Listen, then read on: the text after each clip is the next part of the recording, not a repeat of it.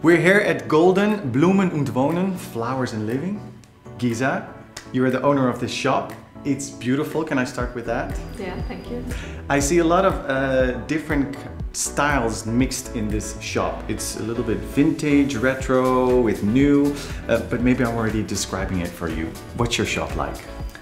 Exactly, and this is really important, I guess, for me to combine old and new, so you get atmosphere, and the old stuff has a history, so you can, I don't know, it's a hard thing. That's beautiful. And I saw there's a lot of different kind of plants. You have bigger plants, but also a lot of small pots with succulents, cacti. What do you like about them?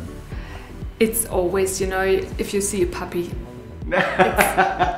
it's so adorable. So little plants are adorable too, and everybody's like, oh, that's cute. Like you see this little pot, so plants in that pots, they're good. Well, I'm a sucker for puppies as well, and for succulents and cacti. There's also the Mini Anthurium, which is the smaller mini version of the Anthurium. Yes. Do you like them? I do, of course. My favorite is the black one here. Yeah, why? It's kind of, you know, this is the normal one, you're used to this, and this is different, and it looks so kind of weird. I like it. Weird is good, I like that too. And what's a good tip that you can give to the people at home? How to combine interior and plants?